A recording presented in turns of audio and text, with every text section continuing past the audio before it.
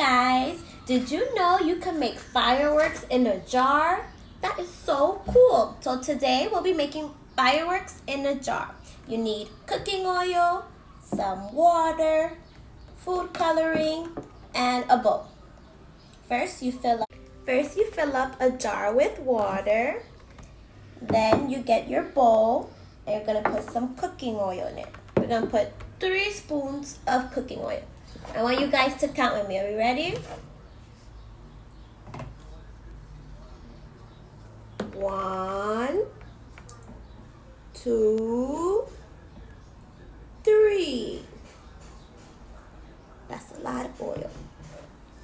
Then we're gonna put our food coloring. First, we're gonna put yellow. 1, 2, 3, 4. Then we're gonna put red. 1, 2, 3, 4, 5.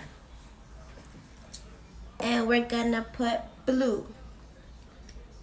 1, 2, 3. If you guys look, the oil and the food coloring are not mixing. We're gonna use the spoon to mix it up a little bit. It's still not mixing.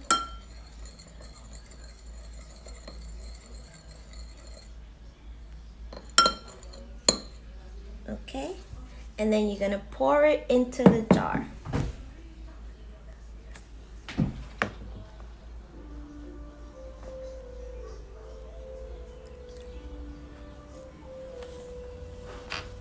And if you look very closely, you see the food coloring slowly go down. Can you see it?